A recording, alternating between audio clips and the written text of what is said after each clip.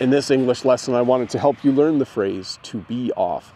Now, this has a few meanings. The one I'm going to focus on today simply means to leave. If I said to Jen, I'm off, I'm going to go to town and buy some gas, it means that I have my keys in my hand.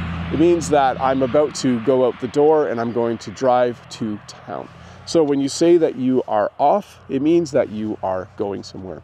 The other day, Jen said, well, I'm off. See you at 4 o'clock. And then I responded by saying, oh, where are you going? And she said, oh, don't you remember I said I was going to go pick up the kids from school. So I'm off to go get them. So it simply means to leave. The other phrase I wanted to teach you today is the phrase to back off. Now, this can mean to like physically back off from someone, but we also use it to talk about, you know, if you're talking to someone and it's obvious they're upset, you might back off a little bit.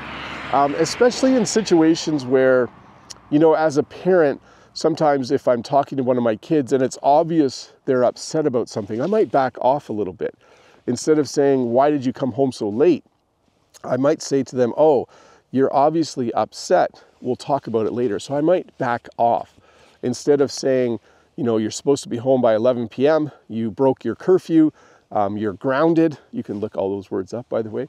Instead, I might think, oh, my child seems a bit upset. Maybe they didn't have a good evening. I'll back off. Instead of being a harsh dad, I'll back off and then maybe Jen will go talk to them about it. So anyways, to review, to be off simply means to leave. Like after this video, I'm off to town to go have supper with my family. And to back off means to kind of step back a little bit, either physically or just in a conversation so the person has some time to think and calm down from the situation. But hey, let's look at a comment from a previous video. This comment is from Ruslan. Thank you for the cool lesson, dear Teacher Bob. So much snow. It looks like you went beyond the wall, Bob Snow. And then my response, I showed the clip to my mom and she laughed. She loved the snow piling up on my head.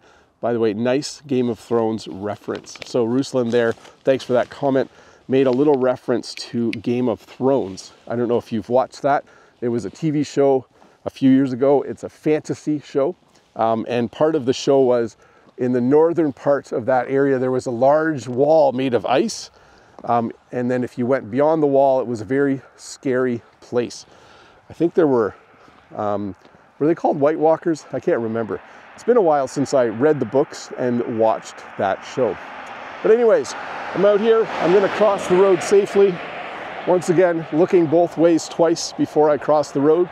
I wanted to show you that there are tractor tracks here.